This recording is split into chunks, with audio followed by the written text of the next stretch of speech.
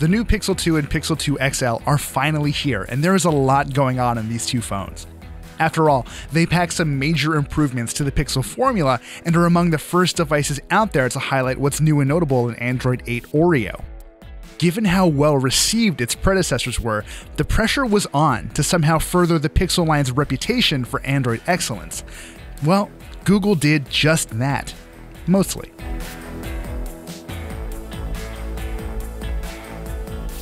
Let's start with the design. Remember when Google basically made two identical Pixels last year? Yeah, that's not a thing anymore. The smaller Pixel 2 features a 5-inch AMOLED screen, while the Pixel 2 XL has a 6-inch POLED panel that stretches across almost all of the phone's face. Having two disparate designs means one will inevitably look better than the other, and let's just face it, the XL is definitely the better looking phone.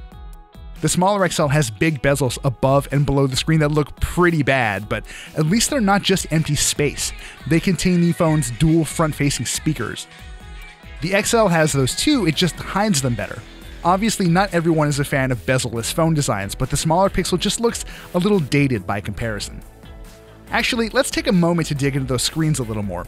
Despite running at 1080p, I actually kind of prefer the smaller Pixel's display. Its colors are just a little more vivid out of the box. The XL screen, meanwhile, features colors that are a little more drab because Google wanted the display tune to look more natural. That's not a deal breaker for me, especially since the screen's wide color gamut support means certain apps will be able to produce punchier visuals, but it's definitely something to keep in mind. Less pleasant is the blue tint that appears on the screen when you look at it from an angle. Since your phone is going to be smack in front of your face most of the time, it'll be a non-issue for some people. Still, I just cannot unsee it. Anyway, both versions of the Pixel share the stuff that really matters. They both have impeccably well-built glass and metal bodies, although no one can blame you for mistaking this coated aluminum for really sturdy plastic.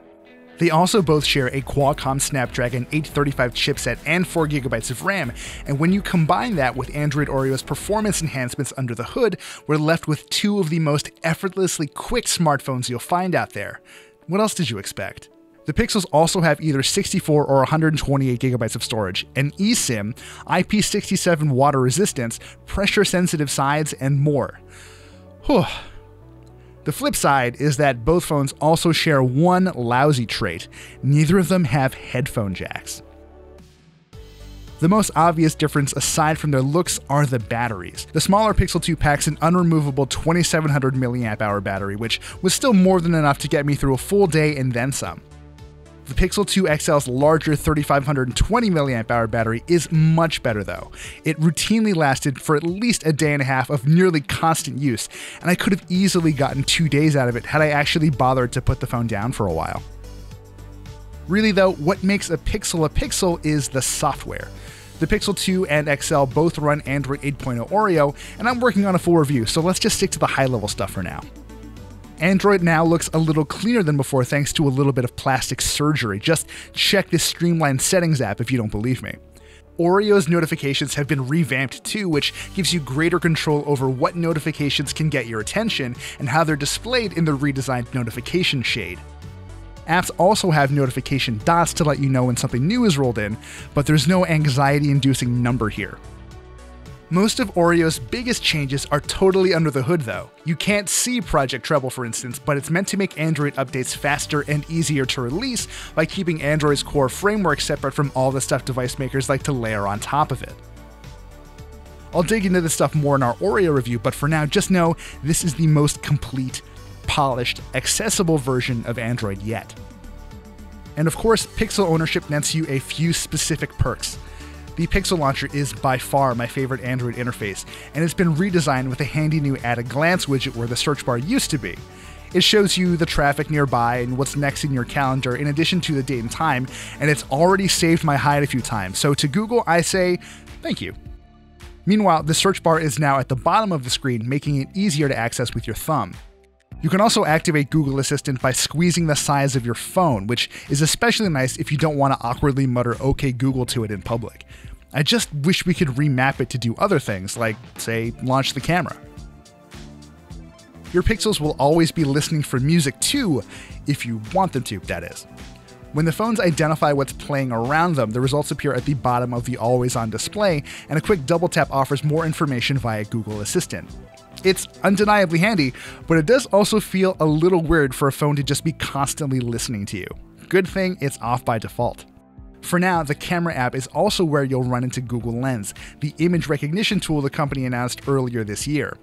It's still firmly in beta, but it's conceptually very simple. Once you've snapped a photo of something, Lens will attempt to figure out what it is and offer you additional information about it. It's still pretty rough around the edges at this point, but it was surprisingly good at identifying books and landmarks and offering more info about them. Speaking of the camera, the Pixel 2 and Pixel 2 XL are excellent photographic partners. When ambient lighting is good, colors came through with vibrancy and very good dynamic range and detail. It does help that the Pixels shoot in HDR+ by default though, and Google's image processing is seriously impressive. Locking onto a subject was nearly instantaneous too. There were only a handful of times when I preferred an iPhone or a Note 8 shot over a Pixel photo.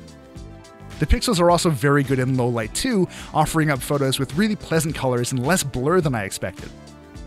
Problem is, the Pixel sensors aren't quite as good as Samsung's when it comes to eradicating background noise.